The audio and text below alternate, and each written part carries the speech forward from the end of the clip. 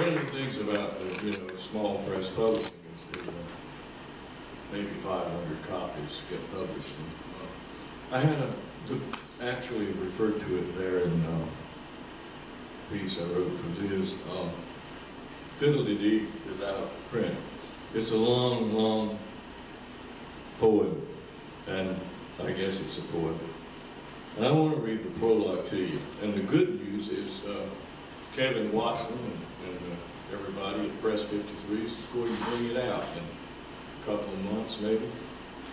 A reprint, and that's going to be wonderful.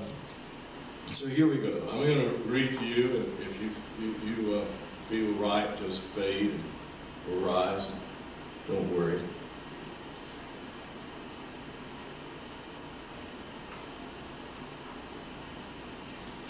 And then I want to sing a snippet of a song or two. Because I probably came to toward poetry through the hymns in the Primitive Baptist Church I went to when I was growing up, and Hank Williams Sr., I should say, who wrote all those songs. Prologue to Fiddle-de-dee. It has a little quote at the beginning: "The flowers appear on the earth, the time of singing has come, and the voice of the turtle dove is heard in our land, the song of song. And fiddle-de-dee, fiddle-de-dee, the fly has married the bumblebee, mother goose." There's the prologue.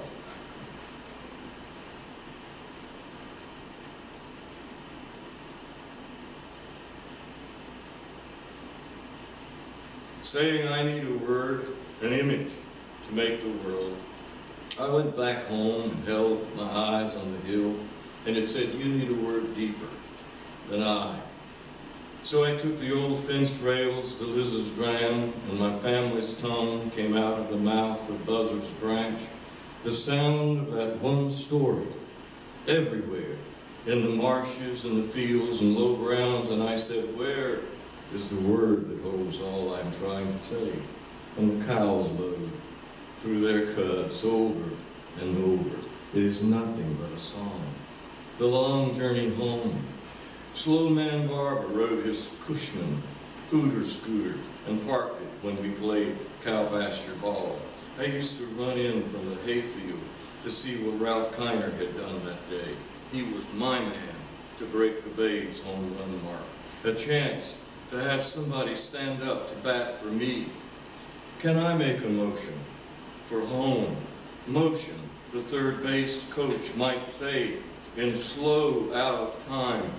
The squeak and sound of footsteps, my wife coming home, coming to a place we call home. The shifting winds catch her voice full in her breast, dark-throated locusts, dust their beasts of sounds, home in the spine which sitteth uneasily, the body sensual still, all those mockingbirds riffling feathers at the first suggested intrusion, the low footage, getting a toehold. This place will be yours someday. And here we are, the workers mostly gone, the bee martin out on the marker in the end of the drain, catching insects, come home to rest. I was born in that house, in the hedge, the dogwood out back, the mule stables, chickens running free, the hog pen homey with grunts and tail twitches. That's it, the tall pile of wood Percy Bowling cut for the stove in the kitchen, the home comfort range. That's it, home, the humming presence of overriding lips, the hymns my mother would sing while stirring the soup.